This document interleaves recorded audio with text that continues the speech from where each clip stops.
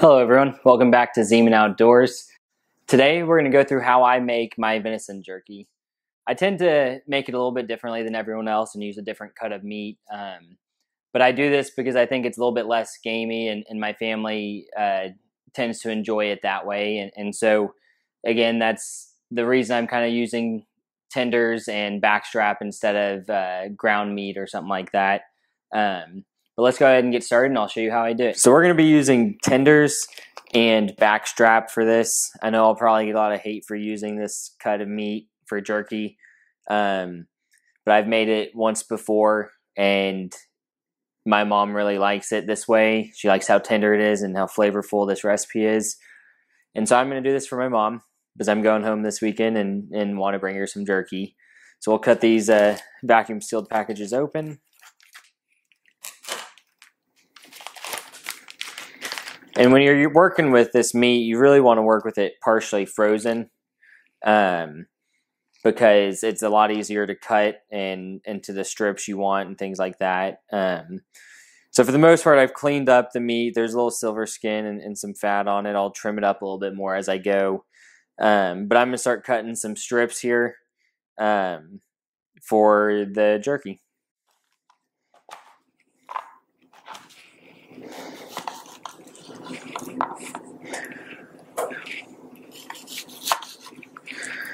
So, I mean, you can make them however thick you want them. You can kind of see how thick I'm making them here.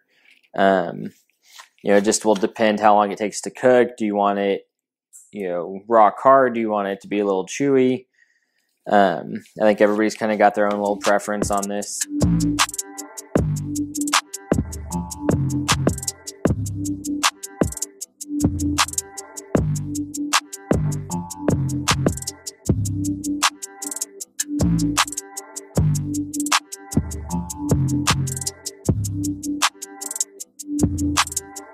So I'm just going to use a Ziploc bag here for the marinade.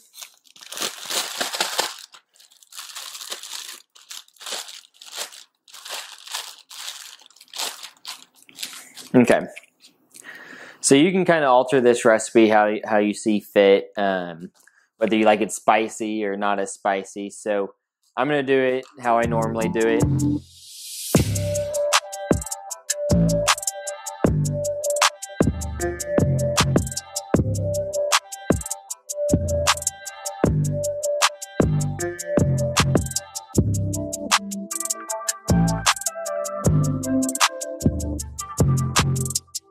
Welcome back. It's been about 26, 27 hours that the meat has been now soaking in the marinade.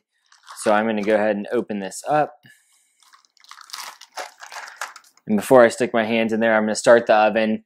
So we're going to start it at 170. So what we're going to end up doing is we'll cook it at 170 for about 6 to 8 hours or so. When you get to the 2-hour mark, I bump it up to about 200 to try and kill off any germs or anything like that that may be on the meat. Because at 170, you don't quite kill all that off. And so after that, then I kind of just keep checking on it and I'll flip them after about 3 to 4 hours. And then I'll cook it all the way through. And again, it kind of depends on the consistency you want. If you want a little chewy, you do a little bit less, or if you like your jerky, hard and crunchy, you can keep it in there a little bit longer. So I'm gonna go ahead and get started laying out the jerky. So I have just a couple pans here. I put foil under them just to kind of keep it clean. And these are actually, cookie racks, cooling racks here. So I'm gonna use those on both here, and that just lets the air get under and evenly cook the jerky. And so I'm going to grab some Pam because I'm going to spray these just to try and help keep them the meat from sticking on the rack.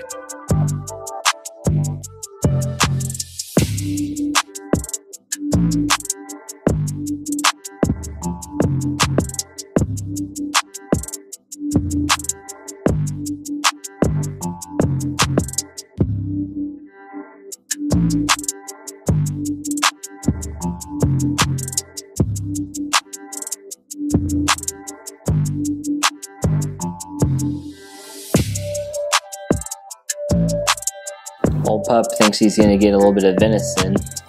He's sadly mistaken. Alright, so we're going to put it in the oven. I've got 2 racks here kind of spaced out. And also what I'll do is about halfway in between, I'll swap them and turn the racks as well.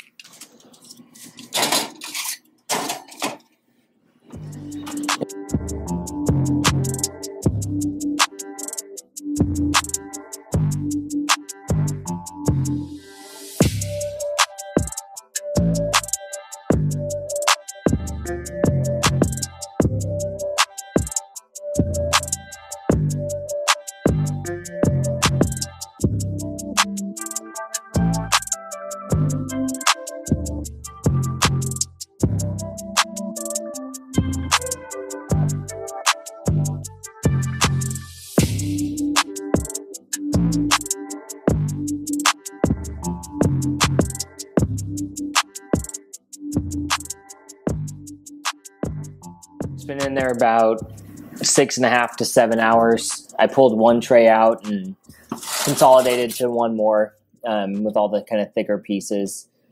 And so it looks like these are about the toughness and consistency that I want. So I think we're done. So there you have it. That's how I make my venison jerky. Hope you all enjoyed, and if you are interested in more recipes, please subscribe. Thanks.